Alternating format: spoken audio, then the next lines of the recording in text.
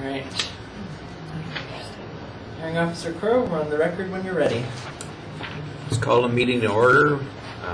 Please rise and follow me in pledge allegiance to the flag.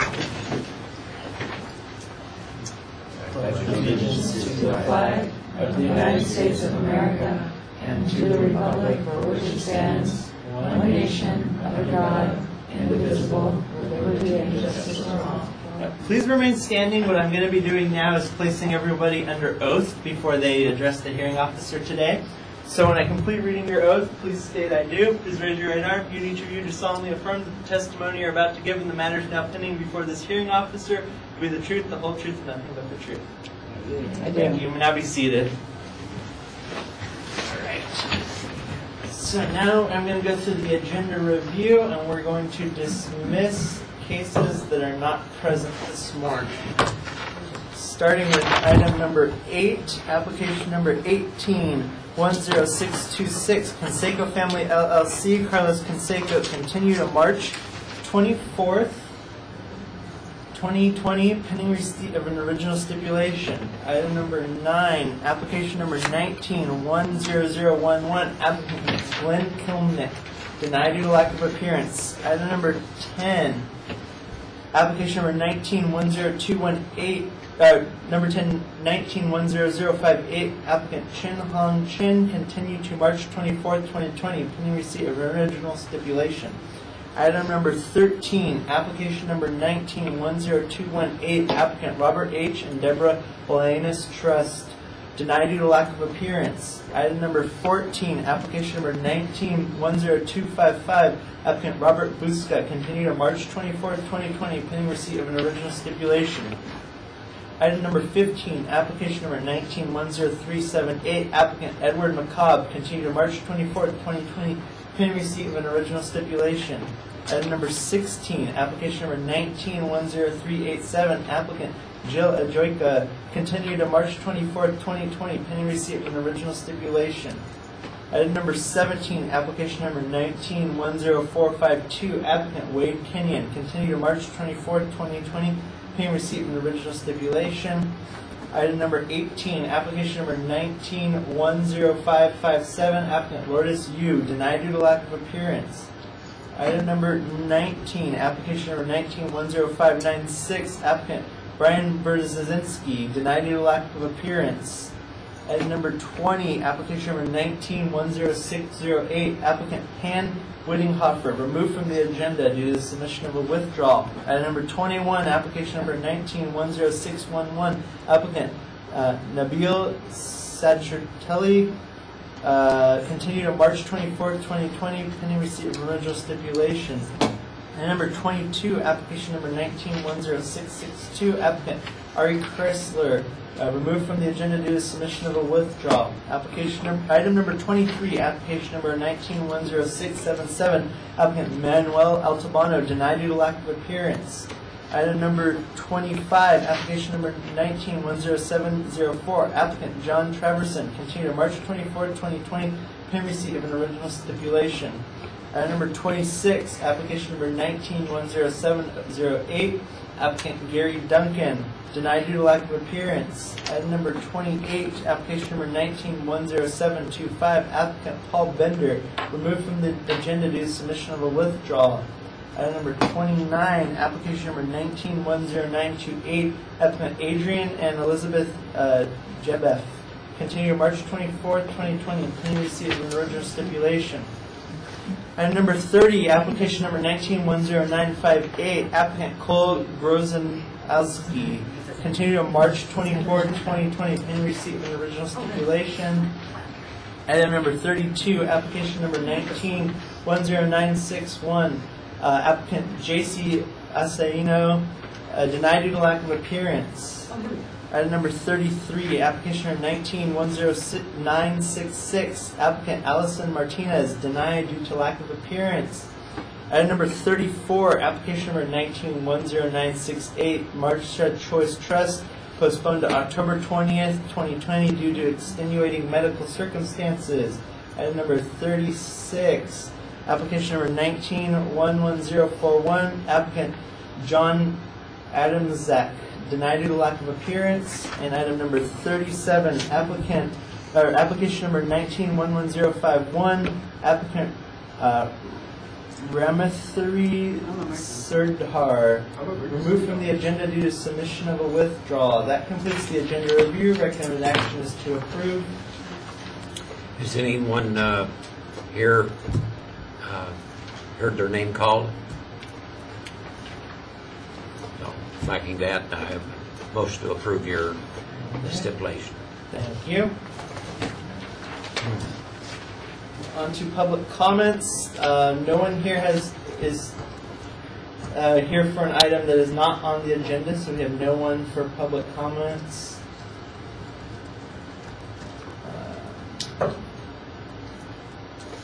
Hearing Officer Crow, do you have any hearing officer comments? The only thing I would wonder if all of you have read the little blue pamphlet that's been passed out by the hearing officer, the appeals office. It kind of gives you the information you're going to need to prove your case and the procedure we go through. All right, thank you. So that's the remainder items. So let's start with items 11 and 12 for Anderson and Roten LLC. We have Jan Routen here. Yes, and what would you like to do today? I'm looking for a property tax reduction due to a fire. And you're prepared to present your case today? Yes, Caleb's got all my, oh no, Brendan, you're Brendan. Yes, I'm Brendan. Caleb's got all my stuff. Okay. I think we were looking for a continuance. We just received the information today. I believe you were speaking to Caleb prior to the hearing. Yes. And so since we just got the information today, we would request a continuance to have time to review that data and hopefully resolve the case. The assessor has that right, so what date would you like to continue to? What's a good idea? I mean, can we do it? Is March 24th okay with you?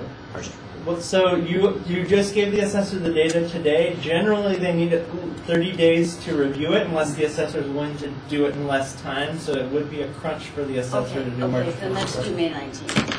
That works great. Okay. Okay, assessor has no problem with May 19th. Isn't Caleb, does that mean you're going to be hanging on to the pile? Okay. I'll be giving you back the file after I make copies of it. When? On May 19th? I think you can get it. I can do that today. Okay. Well, Do so you have anything else? Anybody else pending? We You can guys go could do probably that walk now. down right now and we can make you Yeah. some copies real quick. Yeah. all right. Good. I gave this to the applicant already. Do you want to do anything else for me? Right. I CC'd it here. I can get that for you. Okay, the Okay. Thank you. Very good. well, the motion has been to move this case to May 19th, and I approve that. All right, thank you. That motion passes. So you're free to go. If you would like to stay and watch the rest of the hearing, you can. But it looks like Caleb's going to go help you get your copies back.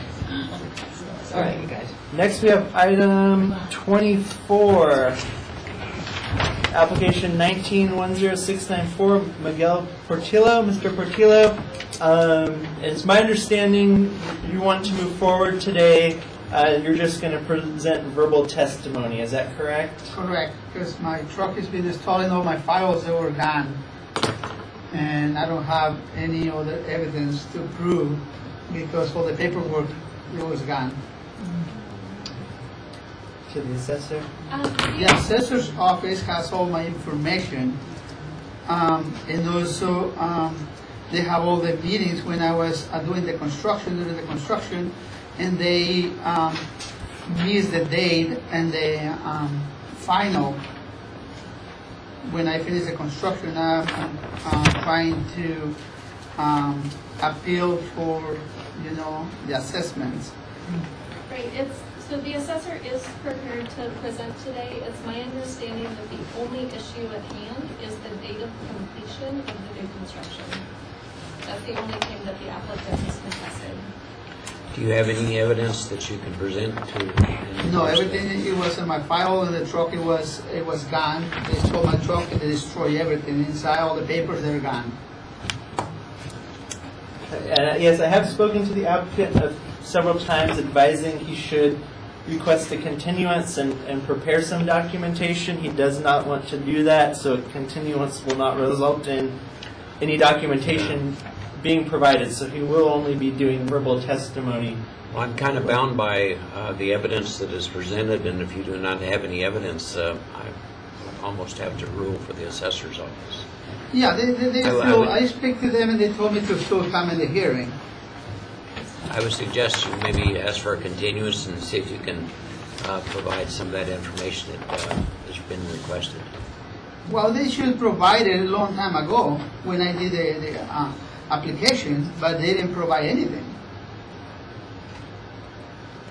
Right, the assessor does have documentation to present today with regards to the date of completion. There's either a misunderstanding or a disagreement on what date of completion should be used. Well, you still want to go ahead today with your case? Well, I don't want it to extend it, I just want to get it done today. Yeah, so I recommend we just come back to this as the first Come back, hearing, yeah. and you'll just have the applicant's verbal testimony. All right, so we'll come back to you shortly to hear your case. Next, we have item number 27, application number 1910714, 225 South F Street Revocable Trust. Barbara Grant, trustee. Ms. Grant, Yes. you're prepared to move forward this morning? I am. Okay, and you have 3 copies of your presentation? Yes, sir, I do. And the assessor's office, are you prepared?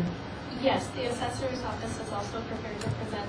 We don't anticipate our presentation should take more than maybe 10 minutes. All right. All right, so we'll come back to this as the second hearing. Just finish making my notes on that. Right. Item 31, I think, is the next one. Yes, that's what I have. Item 31, application 1910960, Tim Nguyen, and you wanted to reschedule today, correct? Okay, can we have it done today? I have everything. You have, so you're, It was my understanding that the applicant was looking to amend his application to include the value. right, so if you want to, let me hand out copies of your application real quick so we can address this.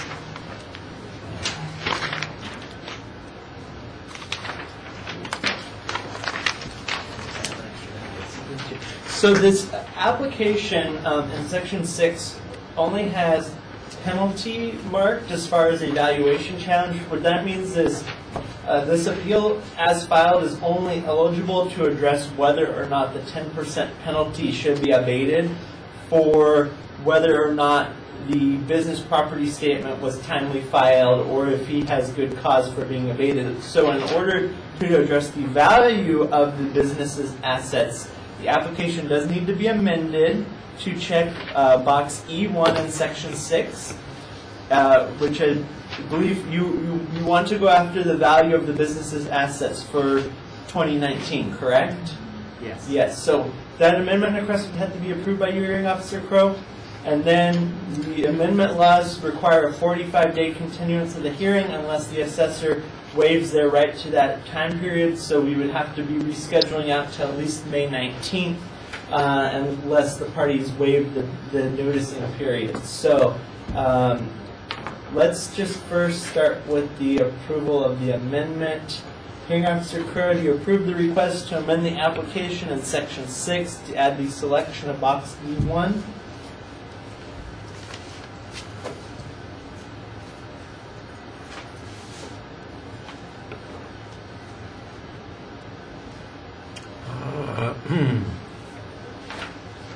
So basically, it's just appealing the penalty assessment, and that's what we're... Well, right, so the amendment request before you right now is to allow him to also appeal the business property fixtures and the assets of the business. So if you approve the amendment request, then he'd be permitted at a future hearing to present evidence on the value of the business assets. So approved. All right, so that's been approved. Now, as far as the hearing goes, since the assessor just was made aware of this amendment today, I'm sure you're not prepared to move forward We today. are not prepared to move forward, and we haven't received any data with regards to the penalty or the valuation. So we'll need to get some data from the applicant, and I would suggest May 19th as the earliest date, since we haven't yet had that exchange. Okay, so Mr. Nguyen, the assessor's office has indicated they can't go forward today. Are you okay with rescheduling to May 19th? Yeah. That works for you, all right. On the data that the assessor's requesting, do you have a time period of when you would like that? Would it be possible to get the data within the next 2 weeks? So I need to meet with the accessory. If I may speak, so Mr. Nguyen has provided me some information. I haven't analyzed it yet, so I'd have to get back to him maybe this week. So we may need additional data, we're not sure. That's correct. I don't have, I believe some of the assets were repossessed. Is that everyone understand? Yes. So the applicant may have the information in his packet that he's given to me. I don't have an answer for him right now. I'm on the spot, so I'd have to get back to him tomorrow. So maybe we could request that any additional data be provided within the next, say, 3 weeks. That'll be added to the motion, yes. All right, Yeah. so the current motion is to continue to May 19th, 2020 with the proviso that the applicant will provide the assessor with any additional data within the next 3 weeks after it's been requested. You approve? So approved. All right, thank you. So you're all set. Just work with Todd between now and May 19th, and if you have to come back, we'll see you on May 19th. Thank you very much. All right, that takes us to item 35, application number 19-11037. Applicant is Laura Clifford. Ms. Clifford, are you prepared to move forward today? Yes. All right, and you have 3 copies of your presentation? Yes. All right, to the assessor. The assessor is also prepared to move forward today. All right, so we'll come back to this as the 3rd hearing. And last is item number 38, application number 19-11052, applicant Matthew Newman. And Mr. Newman, at this time you're requesting an extension, is that correct? Yes. All right. Do you have a preference of the dates? We'll go May 19th. All right. Any issue with that on the assessor's end? Yep, that works for us. And do you want the data within a certain amount of time? Do you still need data? Yes. Whatever documents you can find, we'll say, what do you 3 use? weeks. 3 weeks. Yeah. Or, yeah. Just to be consistent with the last case. Yep. Using 3 weeks is enough? to send it to you or bring them? Oh, just to send it to me. Okay, well, Do you think you need more than 3 weeks? 'Cause I know no, you said you I'm going to need get on it, but there's an email. Yeah, I'll Okay. get you. All right. So motion to It's to continue to May 19th with the proviso that requested data be provided to the assessor within the next 3 weeks. so moved. All right, thank you. So that completes our agenda run-through. So let's just get started with our first case. Mr. Portillo, if you'd like to just wheel your chair up to the desk here and get comfortable.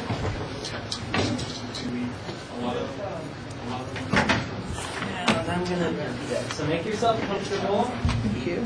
Yeah, I'm going to hand out. Should have. Find your application. I thought I printed it out. This might be the only one I did not print out for some reason.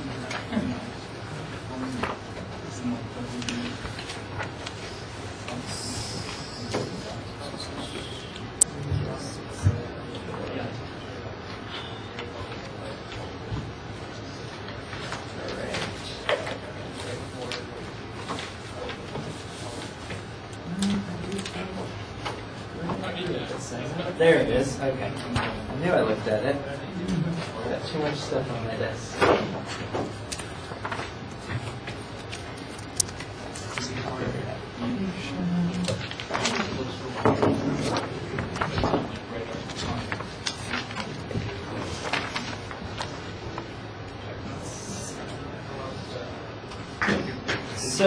as the assessor previously indicated, this is an appeal of new construction for a residential property.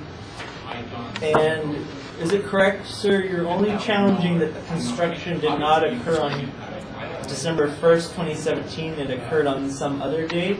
Yeah, it was in the 18, December 18. Okay, so 1 year your later. position is construction wasn't completed until 2018? Yeah, it was. Okay. It was down to 85%. Okay. We don't need full detail. I just wanted to make sure we're all on the same page with that. Okay. Assessor, do you have a clarification on who has the burden of proof in this? I was just trying to figure that out. It's owner occupied. I think, does it have to do if they filed a construction statement or not? Is that what changes it? I can't remember. Well, they don't have a homeowner's exemption. Well, because it was a newly constructed. Sir, you marked that you lived in the property after you completed this. Did you move into it as your primary residence? No. No, so you don't live there. No, I don't live You there. haven't ever lived there. Okay. Thank you for clarifying that. On the application, you had marked right here on page 1 in section 3 that you were occupying it as your primary residence. So, which is fine. We've clarified that now. Sometimes that gets. I think that clears up the burden of proof. Okay. So it would have the burden of proof. Okay.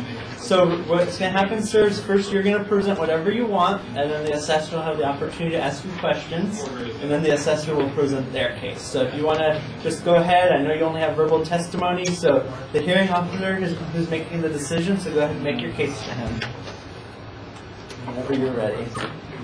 Well, the thing is, it was only the completion date as well, and also I'm trying to avoid the assessments. It's all I'm fighting for, nothing else. It was like over a $500 difference. Now, this is new construction. Do you had building permits, I assume? Yes. And were they signed off by the city of Ventura? Yeah, they did. The way they work is like if they sign you off, if the completion sometimes is not done completely, they can sign you off. And that's what happened. They signed me off before I did my driveways. Besides, I did my sidewalks, and they signed me off. They said, "No, it's ready. We're done," and they signed me off right before. So the improvement was actually finished as far as the structure itself, the home?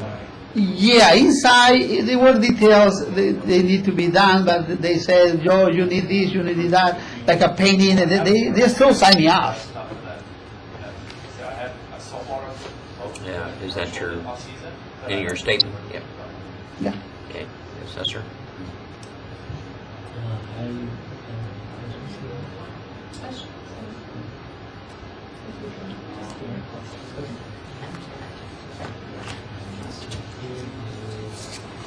Okay.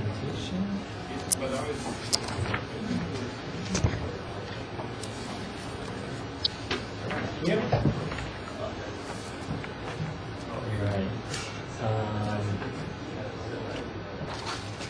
So I'll just go through a brief history of what we did and why we based our completion date on what we based it on. So permit number C13-877 was issued for construction of a new single-family residence on February 25th, 2014. On January 4th, 2018, the owner called the assessor's office and informed our evaluation division that the construction was completed as of December 31st, 2017. Based on this information, the assessor's office completed the construction as of the reported date of December 30th, 2017.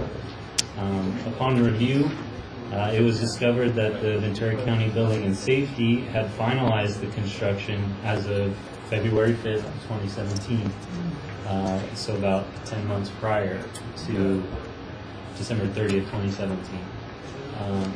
The assessor decided to give the owner the benefit of the doubt, and they kept the completion date of December 30th, 2017, based on the information that they had available at the time. So the applicant filed the appeal on the basis that the project was not complete as of December 30th, 2017, but was actually 85% complete as of January 1st, 2018. I had requested some documentation to show why he felt the completion date should be changed, but he said due to theft he had the documentation. So when I reviewed the case based on the information I had with the building and safety finalizing the construction on February 5th, 2017, and then the call to our office stating that the project was complete as of December 30th, 2017, I decided that the completion date should remain the same, and that's what I recommend to you today, that the completion date remain the same, December 30th, 2017. And if you turn to page 2, or 2 and 3, I have property tax rule 463, and on page 3 I highlighted section E there that talks about dates of completion.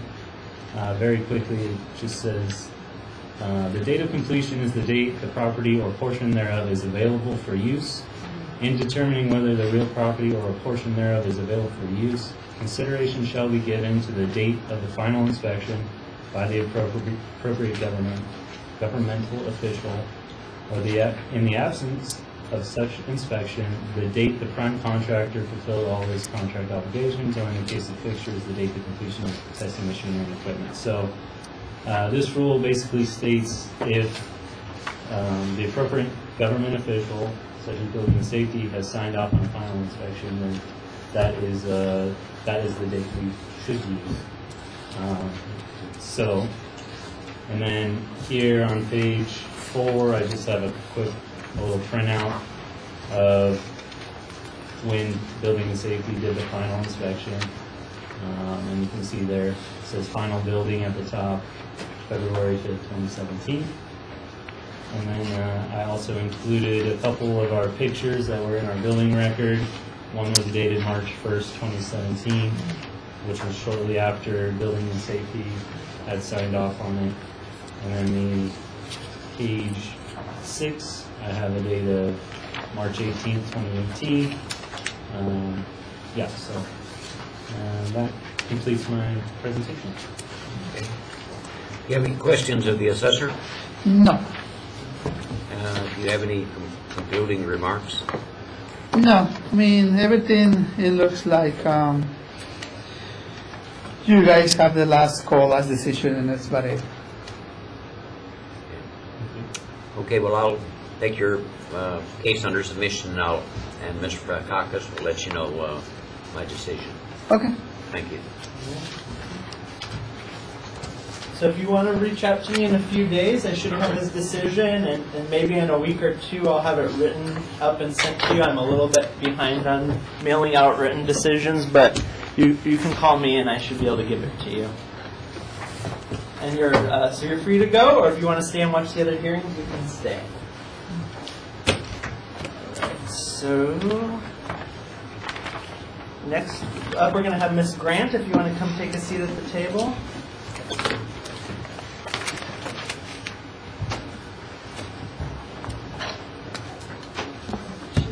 Do you mind? Thank you very much. He's gonna put it back. Thank you.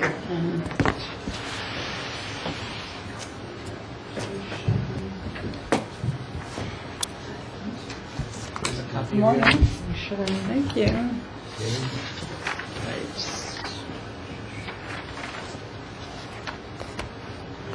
So this is a challenge of the purchase assessment for July 19th, 2018, and the assessor accepted the purchase price, correct? That's correct. So Ms. Grant, you'll have the burden of proof. You'll present your case first, just like the last applicant. Okay. Then the assessor will have the opportunity to ask you questions. Great. And then the assessor will present their case. So this is just a residential property in Oxnard. Before she gets into her case, Hearing Officer Crowe, did you want any other information from the assessor? Yes, I'd like to know a little about the property. Sure. Yeah. So the property is 225 South F Street, located in Oxnard. As you stated, this is a base year value appeal for the July 19th, 2018 transfer. and also a decline in value appeal as of January 1st, 2019. The applicant purchased the property for $712,500, and the assessor accepted the sales price under the provisions of Rule 2. And I believe that's... This is a single-family. Yes, single-family. What's the size of it? The square footage of it is 2647. Yes, 2647. Okay, thank you. One thing I want to make sure, and I think I spoke to Ms. Grant about this before when she came into our office, because the assessor accepted her purchase price, she does have to prove by a margin of 5% or more that her property was overvalued. So there is that threshold when the assessor accepts the purchase price. And we discussed that previously. did. Okay. So I just wanted to make sure and put that out there. So if you'd like to submit your 3 copies. Okay. Now, can I start with... If you just want to do them one at a time, that's Yeah, fine. could I start with, here's the subject property. Okay. This Is this a copy for you? Yes, thank All you. right.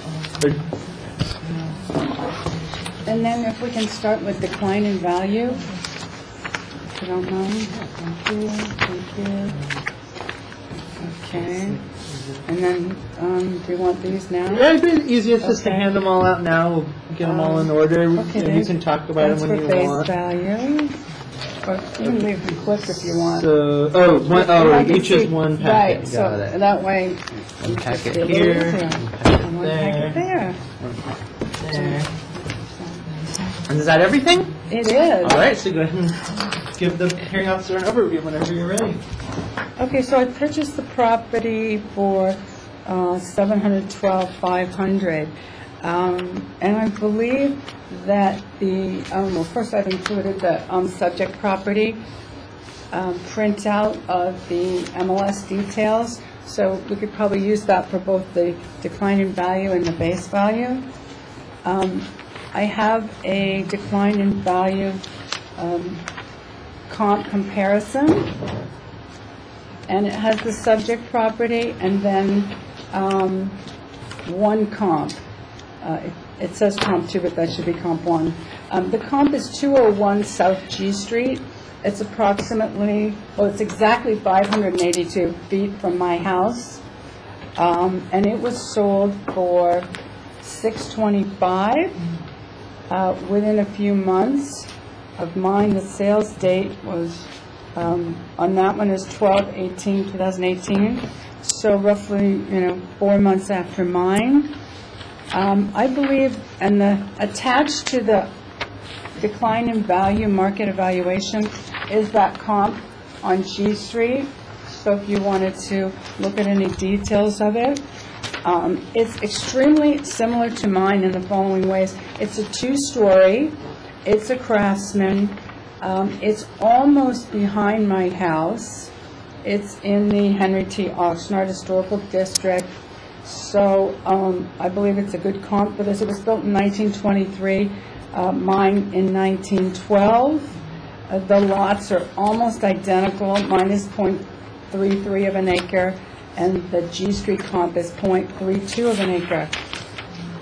So I've put a net adjustment at the bottom here of $31,000 negative for the G Street home, because that house is on a corner lot and it has excessive traffic. It's on the G Street and 2nd Street, so there's substantial noise and traffic there.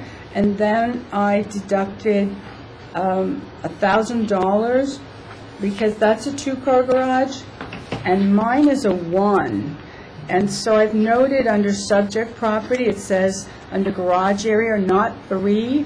For some reason, the assessor's office has it listed as a 3-car garage. Mine is a 1-car garage with a separate workshop on one area, which has a little separate door. It does not connect to the garage. And then on the other side of the 1-car garage is a little storage room. It doesn't have a car entry. It doesn't have a garage door. And each of these 3 little items. The middle item being the one-car garage has a rolling carriage house, sliding door, and I have pictures here if you want to refer to them. Let's see. Let's see if they're under the base file. So I just need a moment.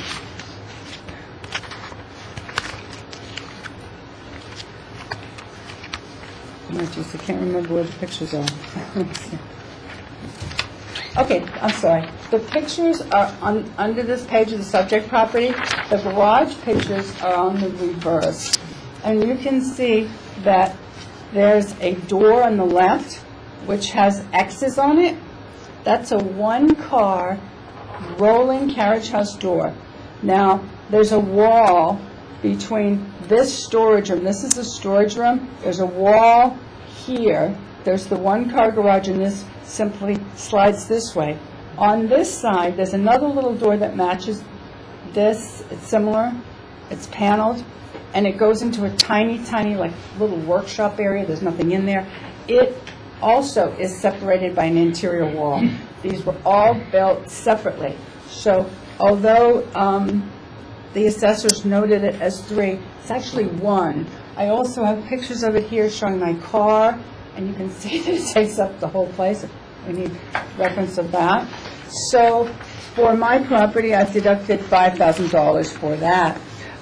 Then there's something about the property to which I was unaware prior to purchasing it, that it is adjacent to a drug rehab facility at the home next door, and that's at 205 South F Street. I have brought, if you would like, the owner's phone number, the owner's representative's phone number, and also the rehab manager there. I'm happy to provide those if you need those. Ask me for those. But this rehab is an absolute nightmare. They're smoking within feet of my north property line. They're having outdoor meetings right along the property line. The chairs are lined up right along the property line. And our properties have a north property line boundary, and my house is very, very close to that line. Their house is more towards 2nd Street. It's quite a ways away. So they're using the backyard adjacent on their side of the lot line to have these meetings, to have the smoking access. And smoke is coming into my house. There's noise. There's excessive turnover of residents at this rehab. I'm sure some folks get well and then they go out to the world. But it's affecting me. There's excessive traffic from cars, from pedestrians, pedestrian visitors, also from the residents. They have outdoor meetings. Some of the residents have dogs with them. So at a certain time, there are multiple dogs living at the property. And of course, they're all barking. Anyway, those are nuisances that I was unaware of when I purchased the home. There was no way I could do my due diligence on that because it's a private facility, meaning it's not listed with the state of California. So it doesn't have to abide by certain rules. But it is a nuisance. I've asked for the smoking to stop. They ignore me. I've asked for, corrections on some of these things. They just ignore me. So I have adjusted the price on my property in the following ways: $5,000 for the garage discrepancy, and $65,000 for the lot attributes, the traffic, the nuisances from just the rehab, $65,000 respectively. So therefore, my total net adjustment on my property is $70,000 with an adjusted sale price of $642,500. So therefore, I believe that just based on this, that I've met the burden of proof that I need to show that my property has to be valued 5% or less. Correct, Brendan? Yes. Is that the correct way to word that? There has to be the value has to be 5%. or Okay, less. so this value, is clearly in excess of 5%. It's more like 7%. 6.5, I think it's 6.5. So that takes care of the base value. And then the next, the decline in value. The next one I have is the base value. I've submitted 3 comps for these, and I know there might be some issue with my house is zoned R2, the 3 comps are zoned R3. However, they're the same type of house. They're very close. One is about 580 feet from my home. The other one is 0.3, and comp number 3 is 0.5. I've used these because they're most similar to mine. They're Craftsman. 3 out of 4 of these are single story. They're all built on or about the same time. Comp 1 is 1912, Comp 2 is 1915, and Comp 3, 1905. So they're all the same type. They have roughly the same square footage with the exception of Comp 1. Comp 2 is at 545 West Fifth Street. I put this one in, and if you wouldn't mind looking at the sheet on the last pages, there are pictures of the interior, which are almost identical to mine interior-wise. So that's why I've included this, and I have made a zoning adjustment, monetary. If you look at the picture here on the bottom right, you'll see it's all hardwood paneling. There's copper ceilings, all hardwood floors, plate rails, picture rails. And then if you move on to the second page, there's a large stone fireplace, which mine has as well. The picture below that also shows the fireplace with the Craftsman style dividers here of wood. And you can see the built-ins, the windows, the beamed coffered ceilings. These are all almost identical to my home. And on the third page, more of the same. There's built-in pantry, built-in in the dining room, built-in in this room here. And then on my property, if you go to the last page of the subject property, you can see, the second page, you can see that my home is almost identical in the interior. It's the same separators of the 3/4 high partition Craftsman wall, the hardwood floors, the wood boxed coffered ceiling, the built-ins, the 3/4 height paneled walls with the plate rails, the chair rails. I have a stone fireplace as well that's similar to that. So I believe based on that, and also that makes it a good comp because of the interior is almost the same. So that's how I've come up with my values. And so for the base year, again, I valued it, adjusted sales price at $642,500 based on the substantial issue and rehab. So I've taken that into consideration. Do you have any questions? Assessor, you have questions?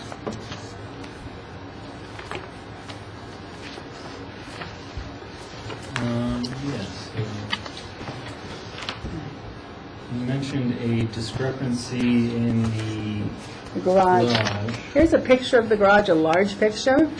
And here's the one-car garage with the rolling door. Right. Did you allow the assessor access to your home to verify their building record? They did not ask to come verify the garage. If they would like to come verify the garage, I'm happy to set up an appointment.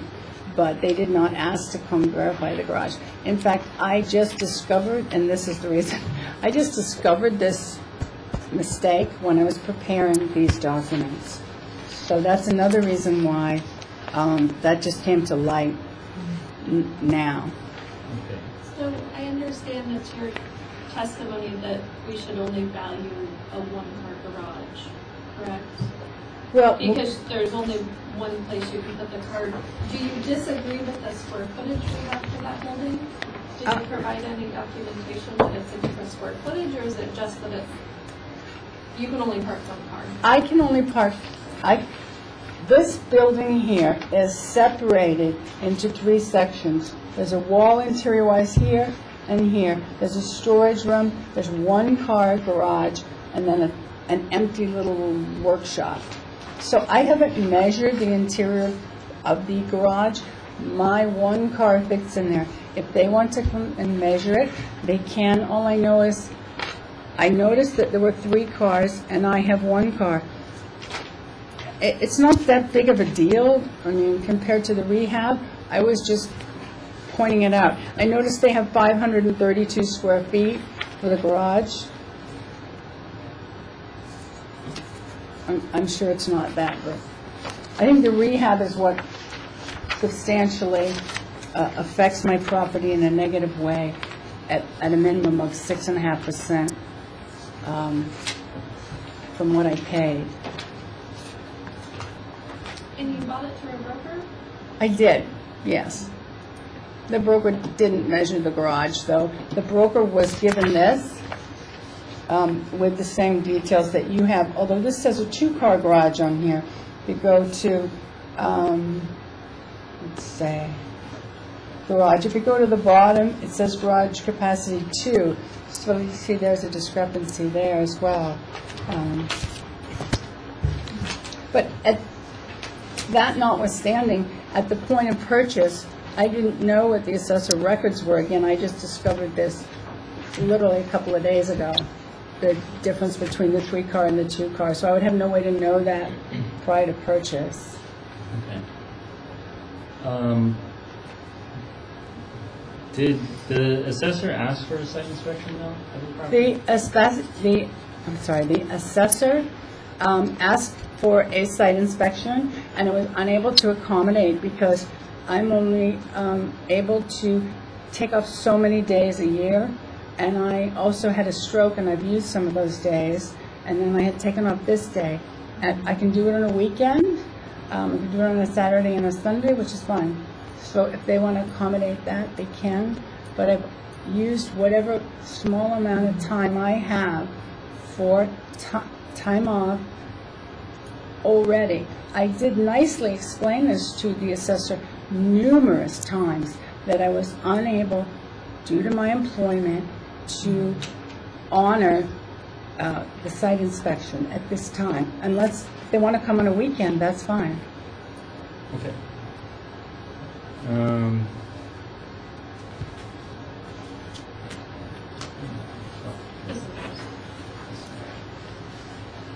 And I'm assuming they're just coming to look at the garage, right? Because I could leave that open and they could just wander on. I mean, is that acceptable to you? Our intention would be to verify the entire billing record as well as Right, but the you don't need to do condition. that. The only issue is with the garage. So I'm trying to facilitate this. Like, I could leave the garage open. The only discrepancy we have in building records is for the garage. I can leave the gate, driveway gate, and the garage open, all 3 areas. He could go in and measure. He could go in and have at it while I'm not on the property. And you also mentioned the condition of the property as well. The condition is as I bought it, as it was in 1912, with the exception of many, many years ago, I think in the 30s or something, 40s, they had done over a bathroom. The home, interior-wise, and the garage is as it was, 100 years ago. The house is as it was then. Okay. I have done no improvements. I've done nothing.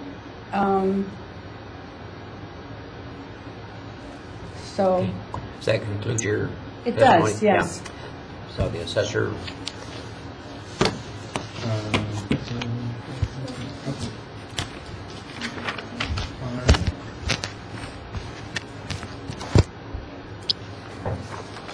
you. Thank you.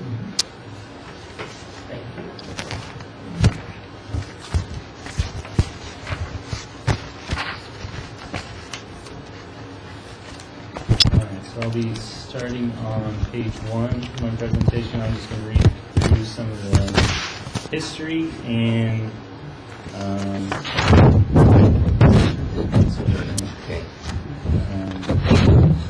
so the subject property was purchased on July 19, 2018 for $712,500. This value was enrolled as fair market value and established the base value for the property pursuant to Revenue and Taxation Code Section 110.1B.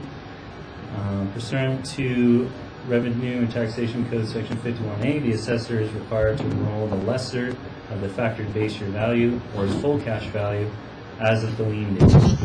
The value of $712,500 was enrolled for January 1st, 2019 as the factored base year value and the full cash value.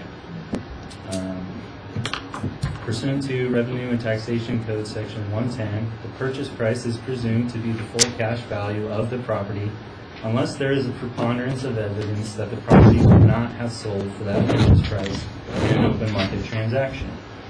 It is rebuttably presumed that the purchase price is fair market value if the terms of the transaction were negotiated at arm's length between a knowledgeable buyer and seller, neither of which could take advantage of the exigencies of the other.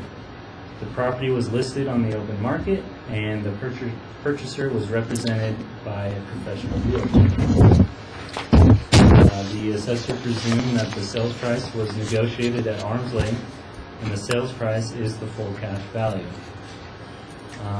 This value was enrolled as the base year value pursuant to R&T Code Section 75.10.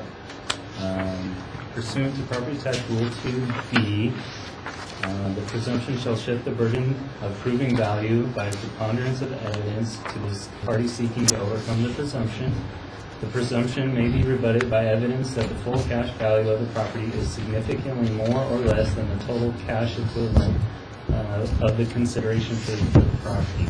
A significant deviation means a deviation of more than 5% of the total consideration. So the assessor requested the transfer documents associated with the acquisition of the property, the appraisal, inspection report, close of escrow statements, etc. But the applicant told me that she no longer had access to them and could not provide them. I also requested a site inspection of the subject in order to determine the comparability of the available sales, as well as verify our building record and the condition of the property, but we were denied due to the applicant's availability. Therefore, the assessor relied on our building record and the internet listings in order to value the property. The subject is located in the historic district of, to the east of downtown Oxnard. The subject is considered a historic structure and qualified for the Mills Act in May of 2019. The appraisals prepared for this appeal rely on sales of historic structures located in the same historic district as the subject property. And then I just wanted to go into a little bit of detail about the Mills Act. The Mills Act is a state law allowing cities to enter into contracts with the owners of historic structures. Such contracts require a reduction of property taxes in exchange for the continued preservation of the property. The subject entered into the Mills Act in May 2019. The restriction will begin in the 2020-2021 roll year and not the 2019-2020 roll year, since the property was unrestricted as of January 1st, 2019. So, moving on to page 3 of the presentation. This is my appraisal for the base year value as of July 19, 2018. I have 3 sales here. Like I said, they're all in the same historic district in Oxnard. You'll notice at the bottom, they're all very close to my subject. 0.1 miles, 0.1 miles, and 0.2 miles. And you know, I did typical adjustments for the differences based on what I could see of the internet listings. The subject appeared to be in average condition when I compared it to the other properties. The pictures were very limited. I'm not sure I could could only really base it on a few pictures which I have provided later on in my presentation, and we'll go through that shortly. So I did consider it average for the neighborhood, and like I said, I made some typical adjustments. The one adjustment I do want to point out is on comp number 1 here. I did consider its location to be a bit superior to the subject because it was directly next to a parking lot instead of a neighbor. So in my opinion, this parking lot serves a church. So, most days, the parking lot is usually empty. When I drove through it and did my drive-by site inspections, it was completely empty. So, in my opinion, I did think that might have more desirability in the market, not having a neighbor directly next to you. So I did make a negative adjustment there for that difference. Other than that, the rest of my adjustments are pretty typical, and I have a range of value here. My lowest was $670,000, my highest was $705,000, and the sales price of the subject fell within 5% of the higher end of my range. Under the provisions of Rule 2 and the R&T code, I did feel that it fell within the parameters for being a Rule 2 sale, and therefore the sales price of $712,500, I believe, is the fair market value for the property. So that's my appraisal for the base year. Can I make a comment on your appraisal or your comps? I believe it's Let him finish his presentation, then you can ask questions. All right, so, and on the next page, for some reason it doesn't have a page number, but it'd be page 5 here. This is my January 1st, 2019 valuation to determine if a reduction in value would be necessary. Yeah, it doesn't have a page number on it, but it is page 5 here. Yeah, that one, yeah. So comp number 1 is the sale of the subject on July 19, 2018. I felt it was the best comparable. And then I have 2 comparables to support that. My second one is also one that the applicant used, 201 South G Street. And then finally 320 South F Street, which is also nearby. It's 0.1 miles away. That one was also used in the base year value appraisal, and that's also the one that received the reduction for being next to a parking lot. Based on this appraisal, I got a range of $618,000 as the low, $712,500, which was the sale of the subject. I felt that the subject was the best comparable. It fell right within the range.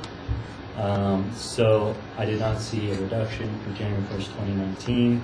So I kept the base year value at $712,500, which is also the sales price of the subject for January 1st, 2019. Turning page 6, these are on my maps for the 2 appraisals. The top one is the base year.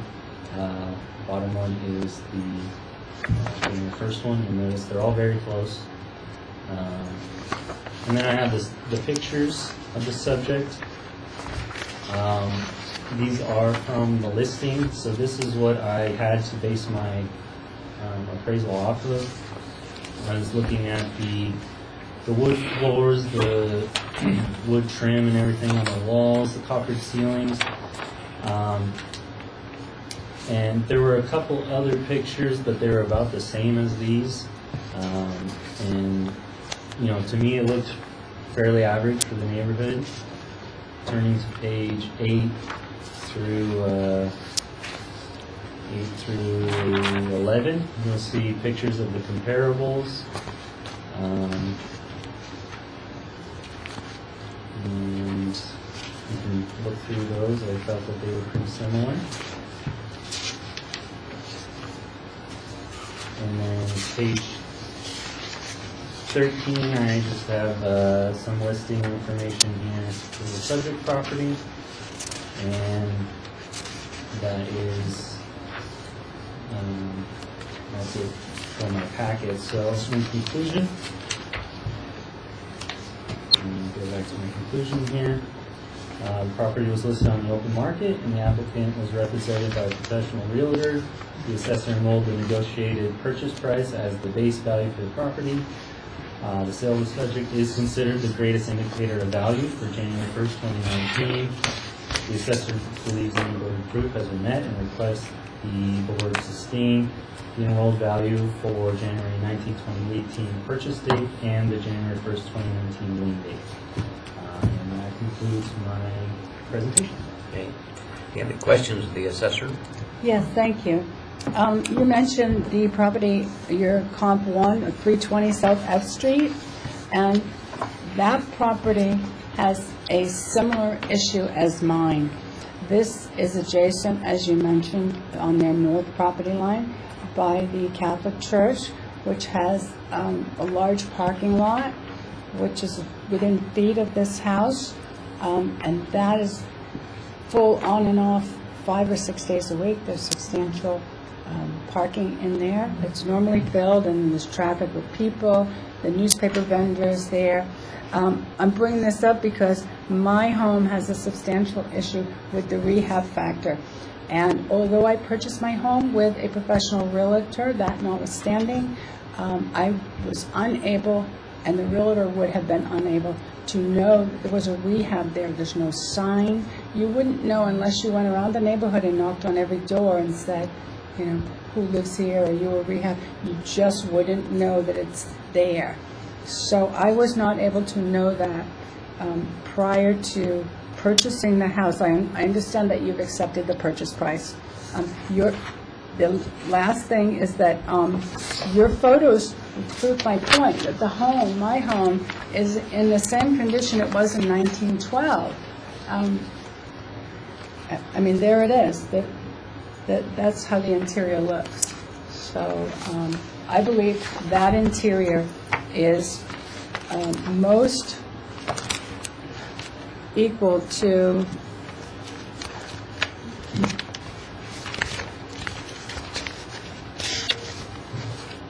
the house at 545 Fifth Street.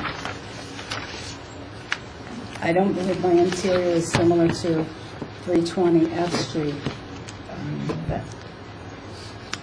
And you also mentioned the Mills Act, and I guess my last point would be the Mills Act is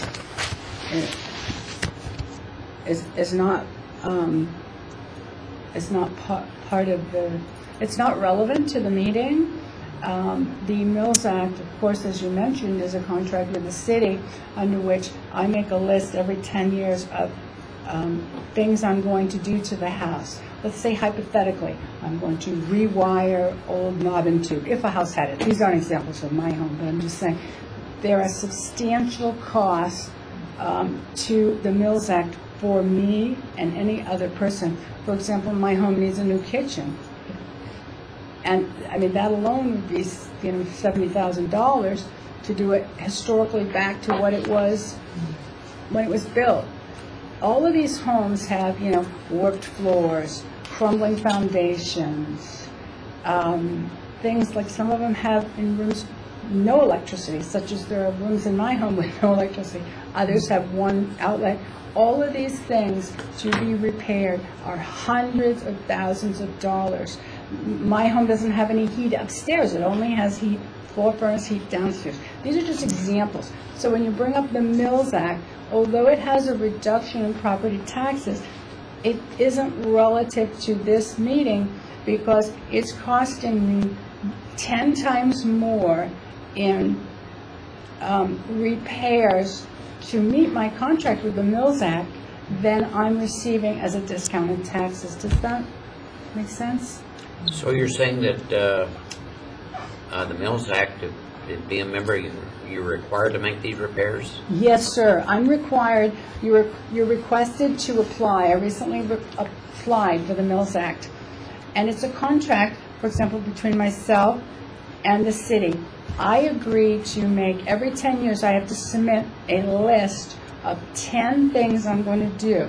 I have to meet before the historic board. I have to show them what the costs of each of these 10 items are. And then that is entered as part of the contract. And it's recorded here downstairs in your office. So, for example, the repairs that I'm going to be doing over the next 10 years, I mean, are hundreds of thousands of dollars. Anytime you repair an historical property, you need to repair it back to, or in the manner it originally was. And tradesmen aren't available nowadays to do these kind of repairs. So if you can find someone, they're very, very costly. And the houses are so far deteriorated just because they were built, 120 years ago. So everything's warped, the foundations are crumbling. And that's the reason the city wants to preserve these houses. So as an incentive for me to spend hundreds of thousands of dollars and keep the property as shown in the pictures, just like it was 112 years ago, they give you a slight reduction in taxes. But it's offset by what I'll be spending. Can I ask 2 clarification questions? First, to the assessor, you were just saying that these appeals are not affected by the Mills Act because it's going to apply to next year, correct? Correct, and I was just giving a history of the property. And Ms. Grant, were you required as a condition of buying this property to apply for the Mills Act after you purchased it? Or could you have bought it and not applied for it? Okay, well, then, when I purchased the property, it was not under the Mills Act. Okay. I'm a historical buff. I did the application myself to save the property, so it would be here Okay. 200,000 So years. there wasn't a condition you have to apply for the Mills Act if you buy the property. You could have not applied for it and not received the Right, tax benefits. and I could have, remodeled it and it would have been destroyed, so. I did have a question about you mentioned the condition of the kitchen and the heat upstairs. Do you have any pictures that you presented today that show the kitchen? I didn't bring kitchen photos. I'll be happy to email you kitchen photos if that's acceptable. Had I known we needed those, of course, I'm very prepared. I would have brought those. I'll be happy to bring you the kitchen. The kitchen is a disaster. But you did see the property before you purchased it. I did, but I understand that you're saying I saw it, I knew what it was like. That notwithstanding, yes, I saw it, and yes, I paid $712,500. We can at least agree there, right? My issue is there should be a reduction of 6.5%, 7% because of the rehab next door, which is really an excessive nuisance. And you're allowing the property at 320 South F Street a $68,000 credit for the church parking lot within feet of their home. I'm just asking for same. And that's why I put down, I think it was $65,000 for my nuisance on my property line. Okay, so. Right, so for appraisals, you make adjustments to the comps and make it like the subject. You don't make adjustments to the subject. I'm aware of that. Yeah. I get that, but what I'm trying to point out is, even though that's the way to do it, I've done it that way here. However, I was trying to prove up on my subject property and my evaluations the 5% that I have to show difference between what I pay and what I think the property's worth. That's why I put in the nuisance to my property and what I thought that nuisance should be valued at based upon the assessor's paperwork that was submitted to me showing that 320 South F Street had a negative $68,000. So therefore, I valued my nuisance at $65,000. They're both on the north lot line. They both take up the whole property, backyard, front yard, everything. These nuisances run vertically on the north property line of each of these properties. So the nuisances are fairly similar. Okay, so so for comp number 1, are you saying I should remove the $68,000 adjustment in order to make it more comparable to your subject? I'm not saying that. What I'm saying is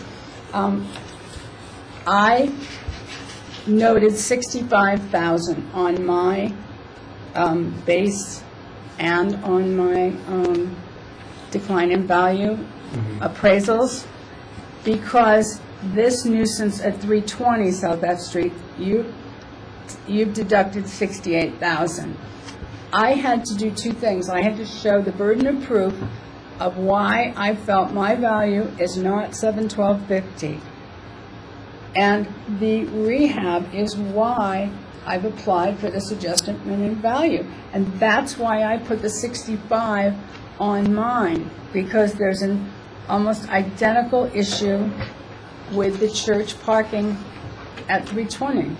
Okay, And so comp, you feel my comp number one is a good comp for yourself like that? I don't feel that's a good comp. But Can I clarify, Ms. Grant? So the assessor, you're saying the applicant's property is worth $68,000 less than comp one because hers is in a worse location. Right? That is my adjustment. So based on what if Ms. Grant's position is that comp one is just as bad as hers, you would actually have to remove the $68,000 reduction, resulting in the adjusted sales price going up, and then that would be just yeah, that's what I'm trying to understand. It's not a good position for you to say you're the same as comp one, because the assessor's saying you're worse than comp one, we should remove value. I think there's a misunderstanding. When I'm noting this 68, I know that that's a worse location there. They're saying it's a better location. Okay, I don't agree with that. This comp is on the corner.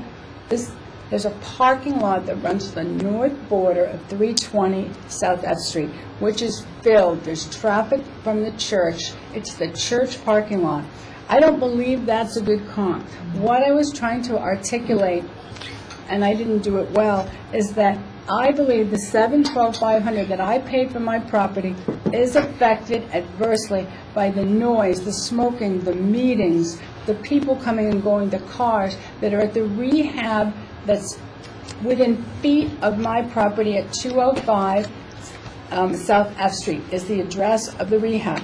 Now, your comps notwithstanding, I'm here today to prove that point, and I believe that $65,000 is a fair adjustment. It proves my burden of proof that had to be at a minimum of 5%. Is that your conclusion? Yes, sir. Is that your... Yeah, my conclusion's the same. Feel that, the property was on the open market, represented by a realtor, it had a negotiated sales price, and that's what the assessor enrolled for base year value on July 19, 2018, as well as January 1st, 2019. But that's without anybody knowing, you, the realtor, myself, without anybody knowing that the rehab was next door. Now that we've all discovered that, it's negatively affecting the property. When I go to resell it, I'll have to disclose that. It's going to bring the value of my property down should it hit the open market in the future. How long has that rehab center been there? I don't know. I've been at the home almost 2 years, 2 years in July, and it's been there that long. But there's no sign out there. And the realtor didn't disclose this to you? Okay, the realtor would have no way of knowing either, because, frankly, I'm better at buying and purchasing homes than a realtor. No offense if you're a realtor, just because I do a lot of due diligence. They wouldn't have been able to find out that it's a rehab. I wouldn't have been able to find out unless we went door to door in the community there and knocked on each door and said, hello, are you a rehab? Hello, are you a hospital? There's just no difference in the use for that building visually. It's a one-story Craftsman. It's enormous. There would be no reason for me to assume that that house was a rehab. It's what they call a residential rehab. It's a rehab within a home. So there was no way I could have known this. And if I did, I wouldn't have purchased the home. Okay, I guess that concludes. I'll take your argument under submission. Thank you, sir. Mr. Pakakis will let you know about my decision. Thank you, Assessor Ford. Thank you. Thank you. So if you want to call me in a few days, I should have the decision, and once I get around to it, it'll be mailed to you as well. Thank you, and you always are so great, so professional, so helpful. Thank you.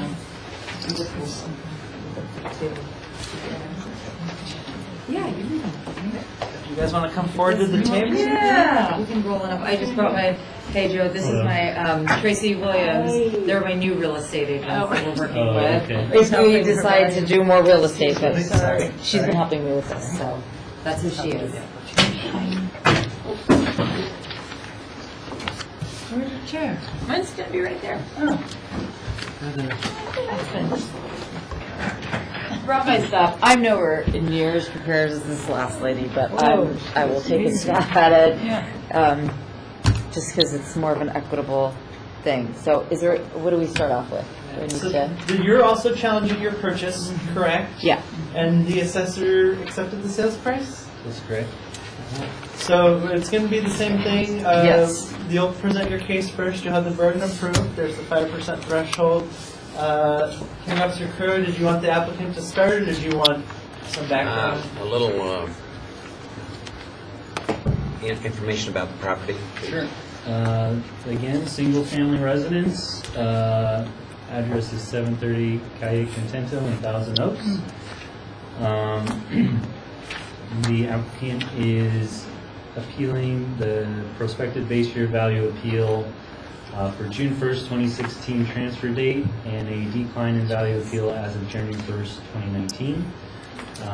The subject property was purchased on June 1st, 2016 for $774,500.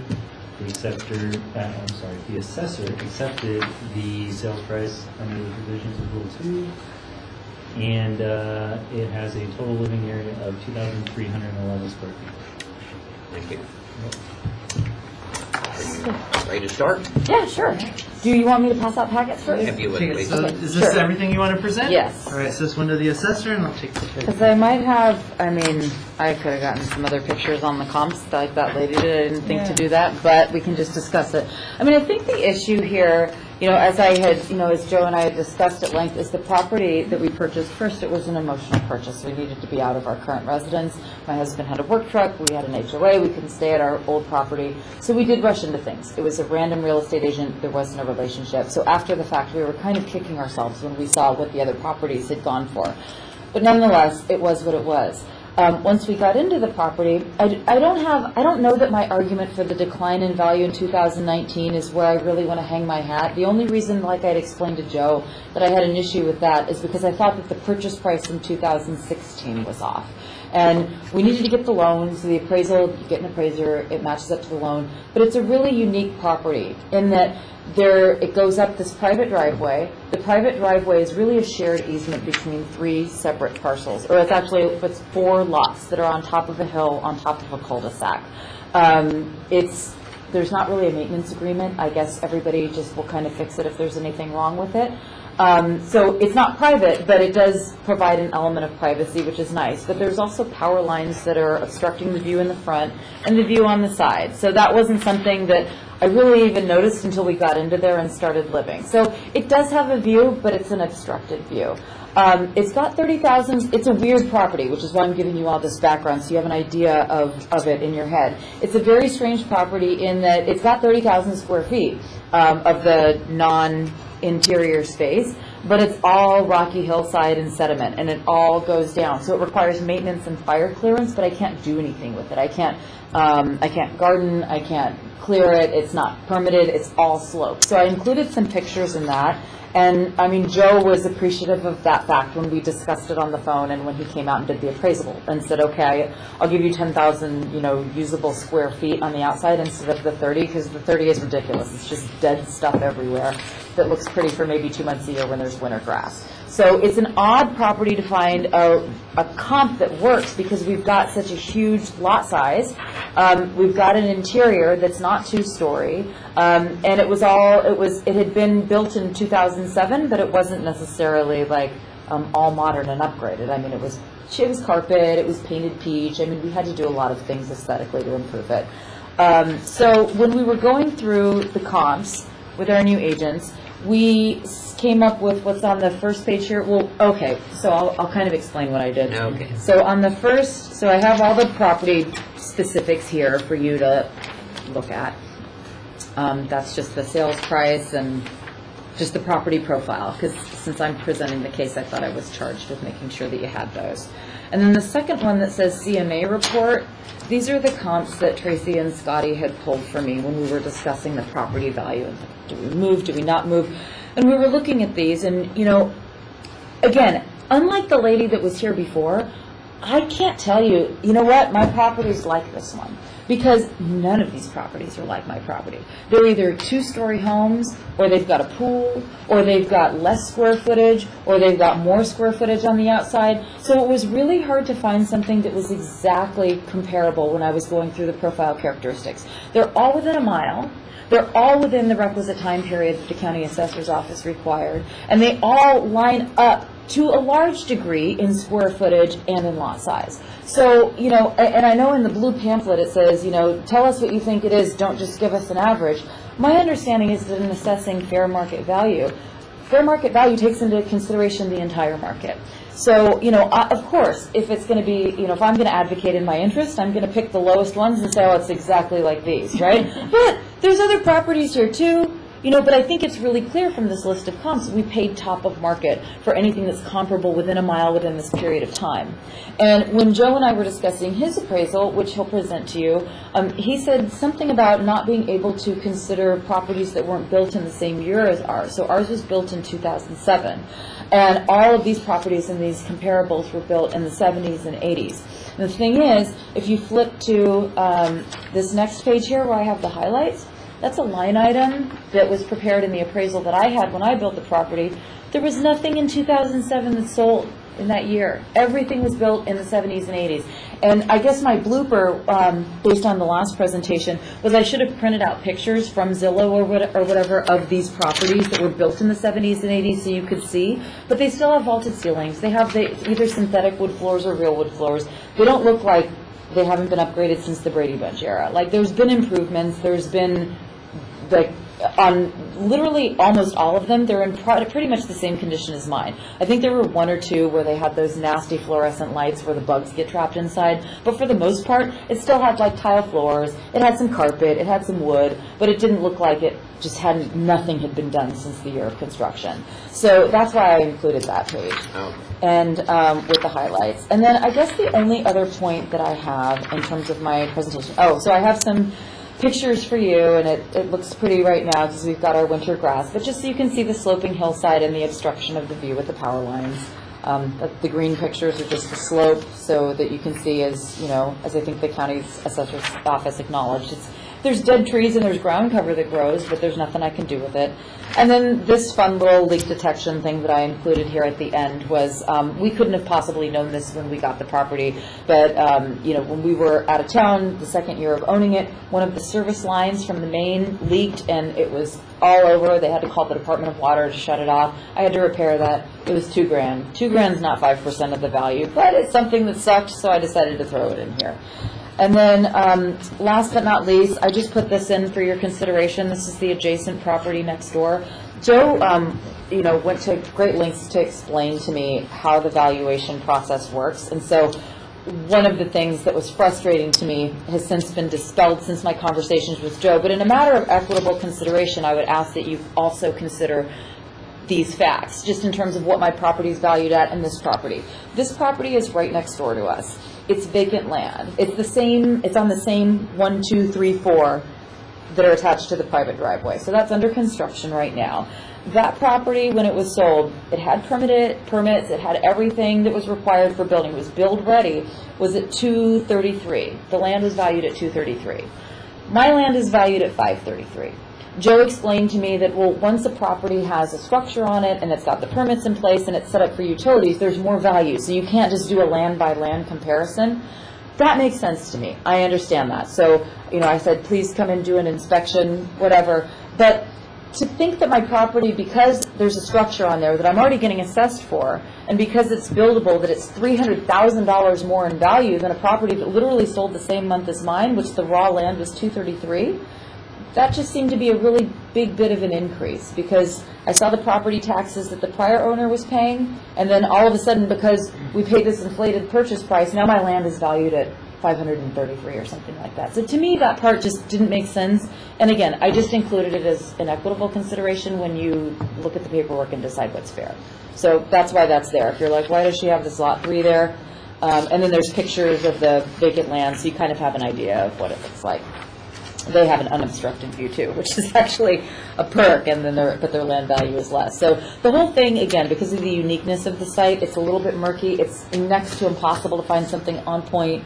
You know, my realtor's here to answer any questions, and I mean, that's really all I have. Okay. Thank you for listening. You have questions? I don't have This one, it looks like you have a comp that sold September 8th, 2016, which, based on my calculations, the latest sale you could use would be August 30th, 2016. So would taking out that September sale make a major difference in your appraisal? Well, no, because I didn't do an appraisal of what I thought it should be. I'm just saying market value should be something that's determinative by the market, not by any one particular property when there's so many disparities in terms of comparable aspects of the real estate. So you can delete it. I don't care. Which one was that? It doesn't have a number, so it's on page 2, data sale 90816.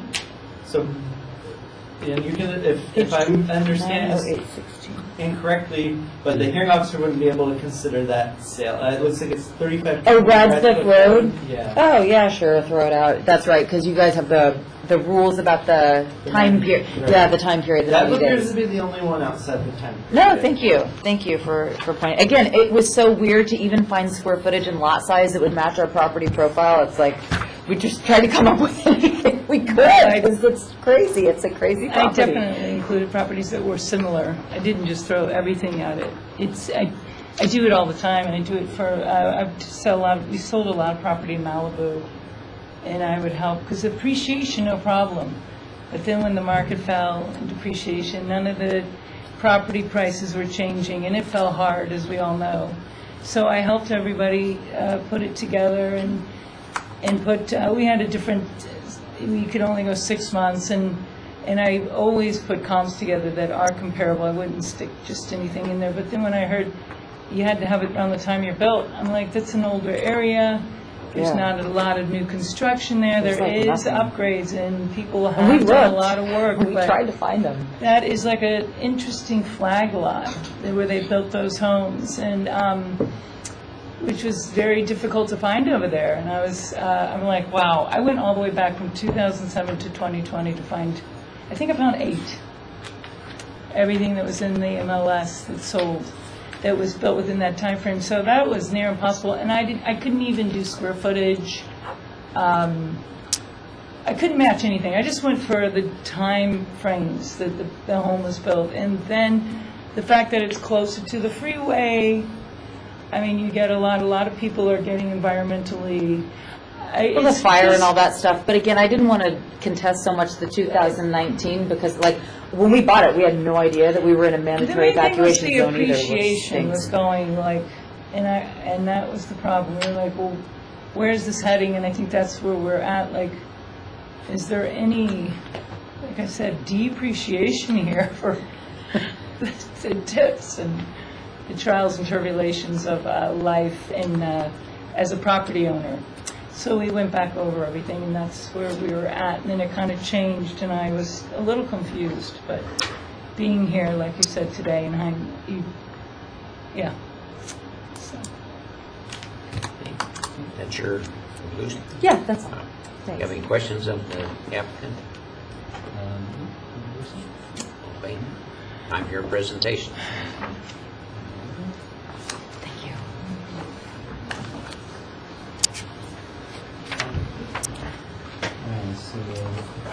My presentation will probably echo a lot of the same themes that the applicant presented.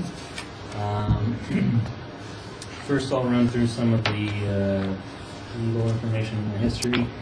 The subject property was purchased on June 1st, 2016 for $774,500. This value was enrolled as fair market value and established the base value for the property pursuant to Revenue and Taxation Code Section 110.1B. Pursuant to Revenue and Taxation Code 51A, the assessor is required to enroll the lesser of the factored base year value or its cash value as of the lien date. The factored base year value of $821,904 was enrolled for January 1st, 2019. Pursuant to RT Section 110, the purchase price is presumed to be the full cash value of the property unless there is a preponderance of evidence that the property would not have sold for that purchase price in an open market transaction. It is rebuttably presumed that the purchase price is fair market value if the terms of the transaction were negotiated at arm's length between a knowledgeable buyer and seller, neither of which could take advantage of the exigencies of the other. The property was listed on the open market and the purchaser was represented by a professional realtor. The assessor presumed that the sales price was negotiated at arm's length and the sales price is the full cash value. And then the subject is located north of the 101 freeway and west of the 23 freeway. The subject is nearby Sunset Hills Country Club and California Lutheran University in Thousandville. So that's the general location of the subject there. If you turn to page 3, this is my evaluation as of June 6, 2016. Like the applicant mentioned, this property was built in 2009. It was 2007. Oh, it says 2007. Oh, sorry. Yeah.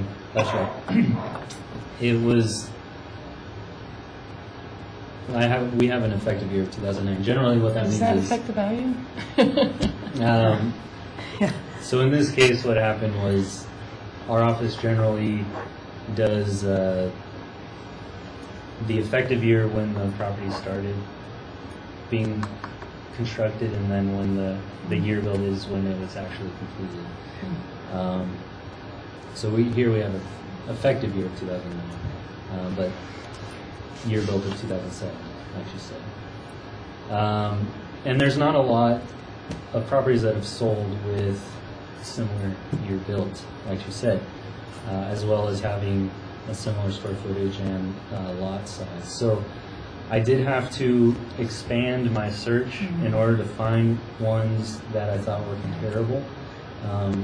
The subject is considered a custom-built single-family residence. And generally speaking, we try to compare custom-built properties with other custom-built properties. In this case, there wasn't a lot out there for the subject. So I did rely on tract properties like the applicant did to value the property. And when I did do the site inspection and look over it, the subject did look pretty similar to most tract properties. So, it did seem to work to compare it to tract properties nearby. So what I found was the first 3 here are tract properties, and you'll see their year builds: 1996, 2015, 2015. These ones were the ones that I thought were the most comparable. I tried to stay as close to the year built as I could, and these ones kind of bracketed the year built. The square footages were similar. I did make adjustments for the differences, normal adjustments there. Instead of using the total lot size, I did rely on usable lot size, because like the applicant mentioned, most of the hillside is unusable. So I relied strictly on the usable lot size. And that's what I compared it to on the properties here. Also, right below that, you'll see the view. The subject does have a view, and I agree, it's a very obstructed view. Not really a view of much. You kind of get some hillside and canyon. You can see Moore Park, Moore Road. It's really on one. You can hear the freeway. Yeah, it's really on one side of the building, and there's really only one room that takes advantage, maybe 2 rooms that take advantage of the view. the rest of the house doesn't really have, like the living room and kitchen, you're not going to see much of the view at all. So my adjustment for the view, I did recognize it, but I did use a very small adjustment to recognize it. And then the rest are all typical adjustments for the differences. If you turn to page 4, this is one more comp I found. This was the only comparable custom-built property that I could find around the time of the sale of the project. I did not put much weight in this one because it did, if you can see, it did require many adjustments because really it's not that comparable. We have the subject year built 2000, well, the effective year 2009, year built 2007. This comp has an effective year of 1980, which is a significant difference. So I did make an adjustment for that. You'll see other typical adjustments. The usable lot size, comp 4 has a much larger lot that is mostly usable. So I did have to make an adjustment there for that.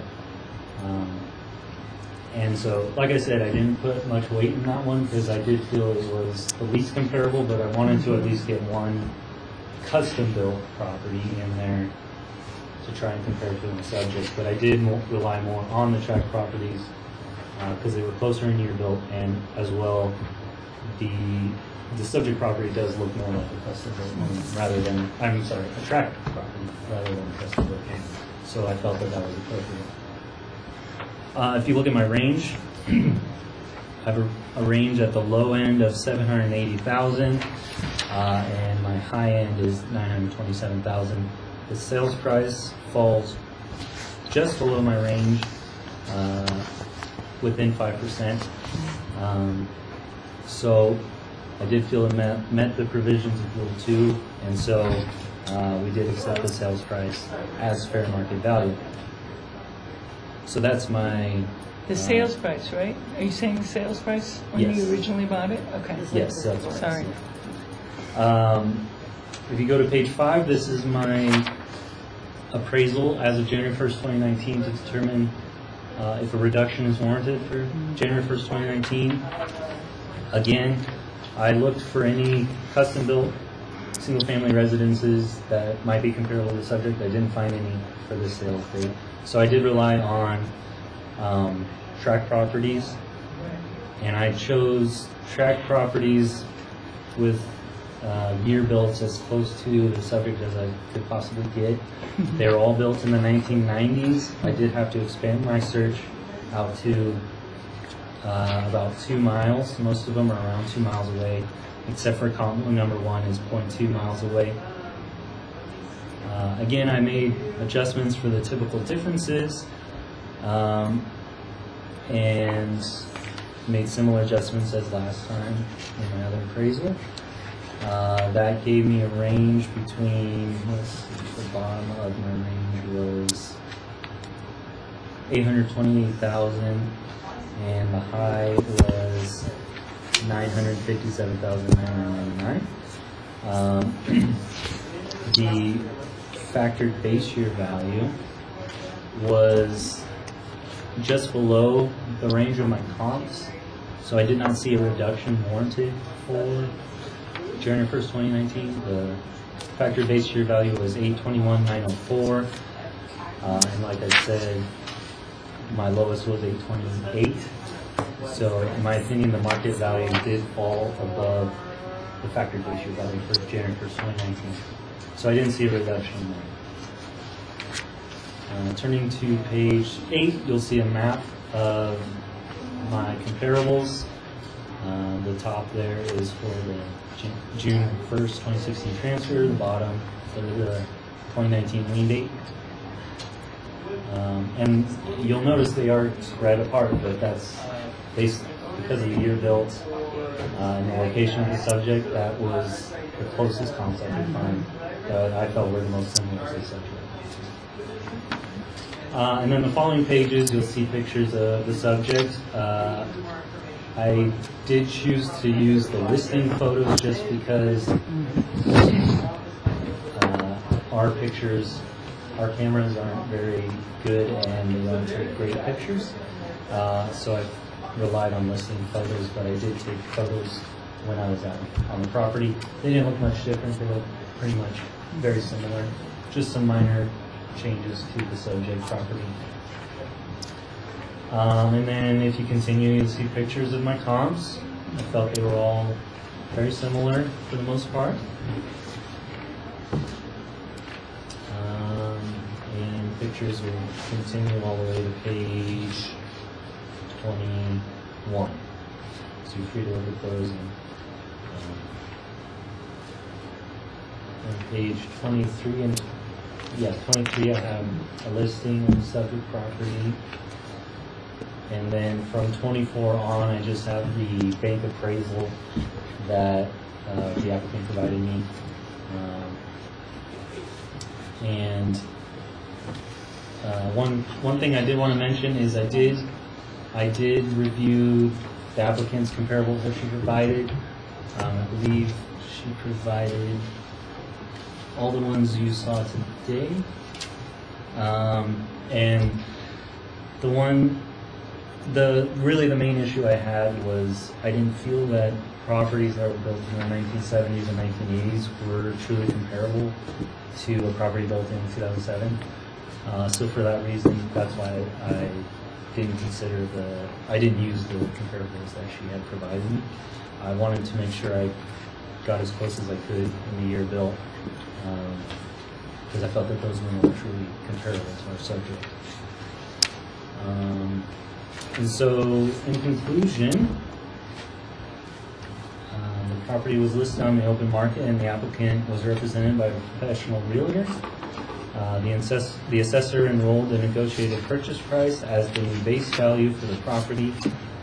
The assessor believes any burden of proof has been met and requests the board sustain the enrolled value for June 1st, 2016 purchase date and the January 1st, 2019 lien date. And that concludes my presentation. Questions for the assessor? Question/remark is only that I think that it's a really significant and substantive difference that I would like you to consider, that there's nothing track home about our property. There's no benefits that you get from living in a track facility. There's no maintenance. There's no association. There's no benefits of using a pool, a spa.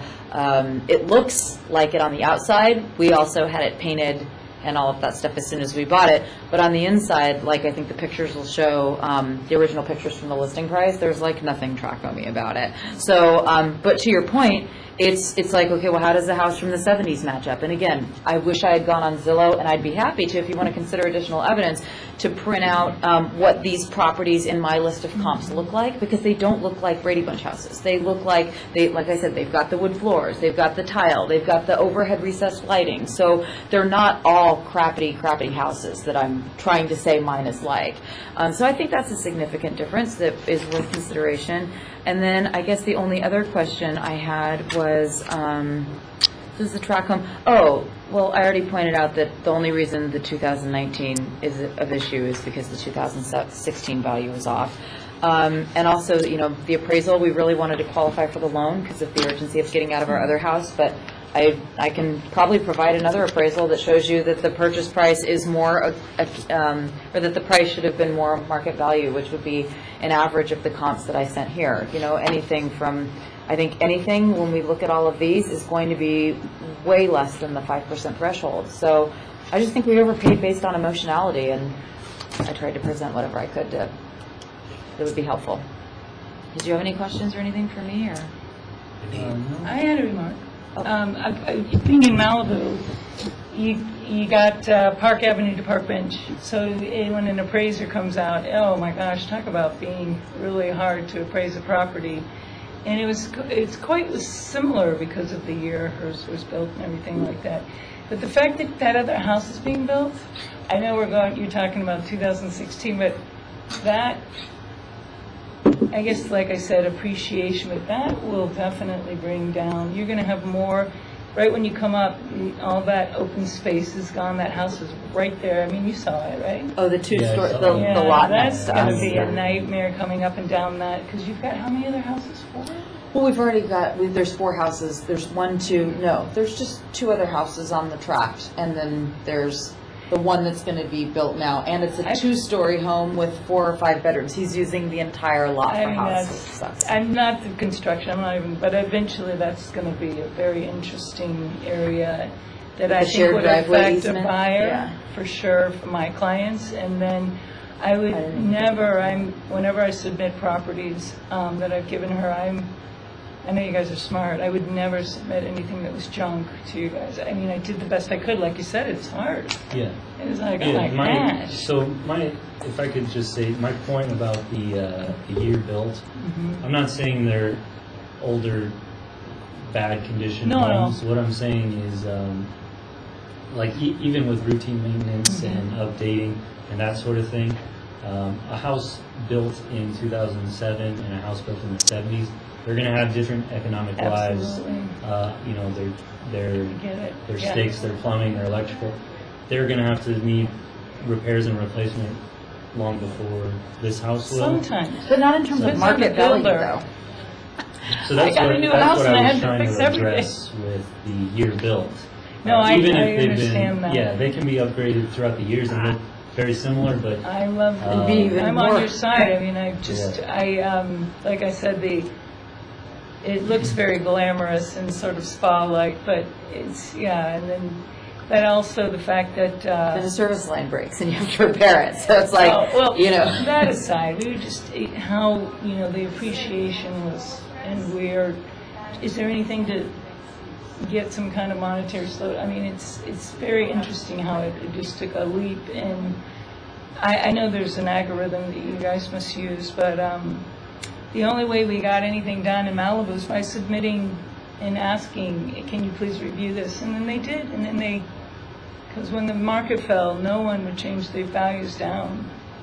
And then everyone was coming to me and said, we just submitted the paperwork, and they looked at it, and we went to review, like you said, and we went over everything, but Malibu is, nightmare trying to get the right comps. But you go further outside your area, and I wish I would have, I could have looked at that better. That's the thing. When I called the assessor's office too, they didn't tell me anything about year built. They just said that it could only be within a mile, and it had to be these months for 2019, and it had to be the same month that you sold it for 2016, and it needed to be comparable in lot size and in square footage. So with those variables, like, we had a hard enough time finding stuff. So then when you bring it, if you're going to factor year built into it too, it's like, oh, forget it. Like, there's just not one out there.